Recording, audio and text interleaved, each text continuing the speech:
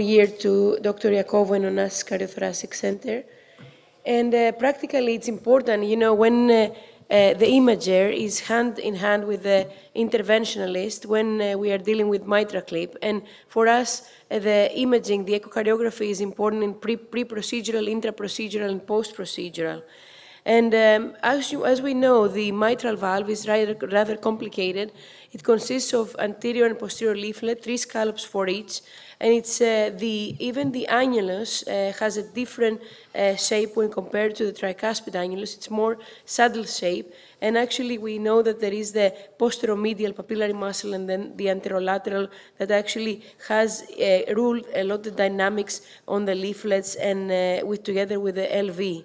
But practically, when we visualize the mitral valve, we use all our senses, and this is because it's important to precise the location of the involved leaflets and scallops, then describe whether there is any calcification and the extent of that, and of course, to detect anatomical changes, and also even for the interventionalist, it's important to identify indentations or whether it's cleft, which is very different. And as you will see, we have a classification of mitral regurgitation depending on the Carpentier classification, like type 1 is coming from the dilate annulus, such as atrial fibrillation, which is quite common now in our patients, or previous endocarditis. Type 2 is usually what we see in Barlow's valve, and then, or if there is a papillary rupture. And type 3A is the rheumatic, and type 3B is also when we started putting the first mitral clips, ischemic heart disease.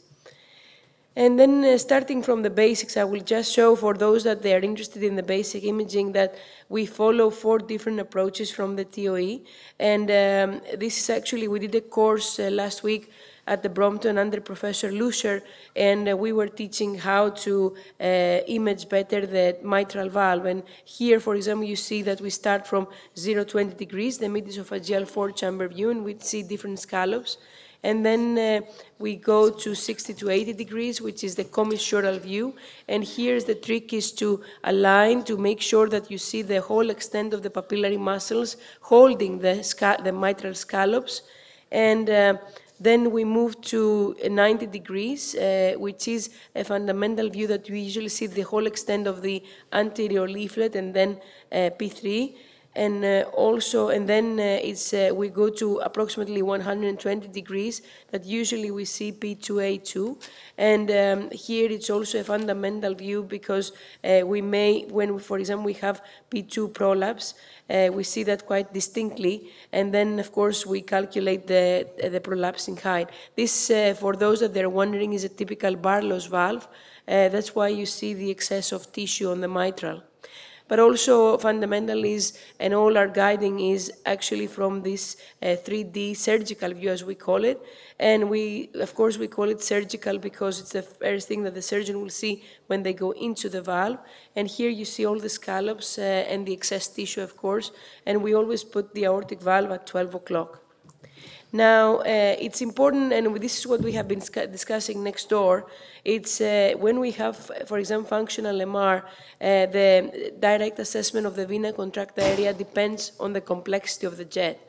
And many times the quantification with the regurgitant volume or the PISA can be very difficult, especially if the jet is very eccentric. So it depends. We use semi-quantitative methods, for example, the vena contracta width, as you will see, we always correlate the 2D with the 3D, and then we do multiplanar reconstruction with the 3D vena contracta. And you see we have a threshold on 2D echo more than 8 and more than 40 millimeters with the 3D vena contracta. Of course, other signs such as the pulmonary venous flow systolic reversal. And remember that we may have blunting when we have elevated left atrial pressure or atrial fibrillation. And then, of course, the continuous wave Doppler, whether it's dense. And, of course, the limitation is whether we have eccentric MR. We may have difficulty in getting the complete envelope. And you see that we have clear guidelines on how to quantify severe mitral regurgitation. Now, I want to go a step further, and we know the 4 different fundamental steps for mitral clip deployment, and of course, starting from the transeptal puncture up to the mitral clip deployment.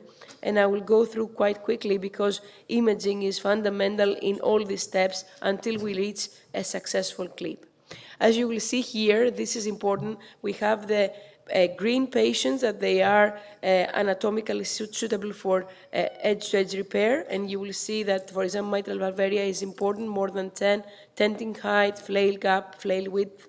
And of course, when we start having especially calcification or a complex mitral valve with multiple jets, or for example, in those patients that they have a deep regurgitant cleft, then we may consider that this is a very complex edge-to-edge repair, so we may consider that this is more suitable for replacement. Then, as you see, we do the pre-procedural TOE, and in order to have an idea about the jet, and we then are responsible to tell the interventionalist, look, this is our impression of the jet, where it's coming, the orientation, and whether it's suitable for a clip. And then an important step to start with is the supervision and guidance of the transeptal puncture. As you will see, we go to the posterior superior aspect of the fossa ovalis, and we need to be ideally more than 4 centimeters above the mitral annulus for the generative MR, and now like 3 to 4 for functional MR. And they are doing, Francesco Maisano is doing a lot of courses, and he has also a course every year at a regular base for transeptal puncture.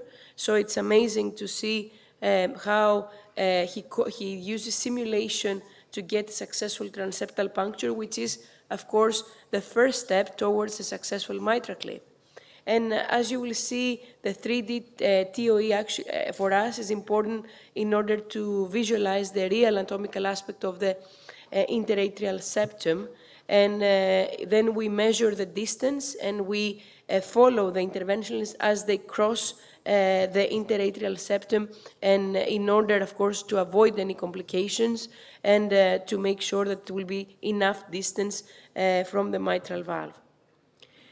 So here is an example of transeptal puncture, and you see we follow not only the septum, and here the secret is depending on how you feel more comfortable, we use a lot the X-plane on that side, and we switch between 3D and 2D to make sure that it's safe passing of the guide wire, and of course that there, as I said, no complications. Then we insert the system.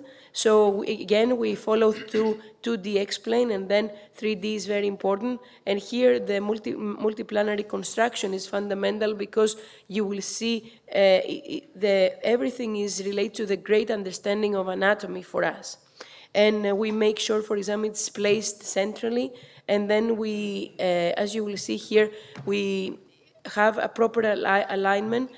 We always use the aortic valve as the guide to avoid any complications or coming quite close to the LVOT, and we choose first the guiding wire, and of course then the whole mitral clip system to be perpendicular to the mitral coaptation line. And then, depending on the leak, we use the clock in order to turn, together with the interventionalist, the mitral clip device that, of course, my colleagues will discuss later. But you will see that we use a lot the LVOT view and the commissural view, and as I said, it's important, without confusing the interventionalist, then to switch between 3D and MPR to understand the anatomy. Then here you will see how we optimize the leaflets, and then we start after we make sure that the leaflets are opening nicely, because mistakes can happen. Then we start grasping first the one leaflet and then the other. And now this is the deployment of the system, and then if there is any adjustment, then nowadays we have the opportunity to open again the discs and then close again, the grasp again. And then what we are doing is we have to assess the leak, if there is any residual leak or any complications. And here is, for example, one of the very first cases that we published at Jack Case reports about a patient who had 3 clips and then a plug, meaning that, and then this is the final outcome, the initial outcome, and then the final outcome with regurgitation, but we have here to assess the mean gradient. Depending on the age, you don't want to leave the patient with a significant gradient across the valve. Now, as you will see, we have certain guidelines about assessing the residual mitral regurgitation after percutaneous repair or replacement. And of course, we use the vena contracta. Here, the multiplanar reconstruction is very important because we have to assess, as you know, a jet around the device. So we need to try to assess the vena contracta if, of course, there is any pulmonary vein signal, if there is reversal. But as Francesco, again, it was very striking what he said last week, is that we have hemodynamic data here that are very important, and we can discuss that further, that practically you have the LA pressure, and you see that it's dropping immediately after the mitral clip. This is the first objective measurement that your mitral clip has worked and there is not enough mitral regurgitation as residual. So that was a summary of the most important imaging tips. And the most important is we act as a heart team. You know, we are imagers, we'll give advice to the interventionalists, then we are guided by the interventions inside the cath lab. And it's important to forget that these are complex jets. It's important to use all our senses, oral modalities, MPR, which is important. And you know, there is a rapid evolution of technology. Every month, every day, we have a different paper that gives us another information. So it's important to keep up to date. With that, I would like to thank you so much for your attention, and thank you for the invitation to be here. Julia, thank you very much for this very beautiful overview. Indeed, the collaboration between the interventional imager and the interventional cardiologist is very, very important for them to be on the same page and have a very good communication. In the echocardiographer needs to understand the procedure very well, all the procedural steps, and be able to guide all procedural steps. Do you see any role for ICE in mitral valve interventions, in general speaking? So they started actually mentioning a lot of the ICE. Practically, it's in these cases that it's because it's very expensive. We personally, we do not use it in London because there is no justification of the extreme cost in order to say we need to use ICE. And it's usually in those patients that you will have a very difficult imaging of the leaflets. I'm not sure if you have used that and you have seen the imaging. But they, you know, it's a very different temporal and spatial resolution when compared to the traditional TOE probe. I saw that on many workshops. It seems that it's promising, but I cannot say from my own experience. I think I like your mention of multiplanar reconstructions in real time. It seems to be the way to go in the future for mitral interventions, to be able to have both the commissural long-axis views and the 3D image all in the same plane, in the same image. So we're limited sort of with frame rates and spatial resolution. But it seems that more and more people are using it. And there is always optimization of the TOE probes. Like, not only, for example, to use ICE, but we optimize our TOE probes more and more to get, you know, high temporal resolution and so on. Thank you. I couldn't agree more regarding your comment about the hemodynamics, especially in residual MR. I think it is essential for evaluation of your result. I think it's much more important than the color. So if you decrease the LA pressure, and sometimes the LA pressure in the beginning is not very high, so it's not a good sensor, but if you go for the pulmonic vein flow, and you see that you have a significant improvement in the pulmonic vein flow, if you get a good systolic flow, I think this is the most important part of the procedure. We recently published it that the most strongest predictor for outcomes of the procedure is a systolic vein flow pattern after the procedure. So I personally look much more on the hemodynamics rather than the color.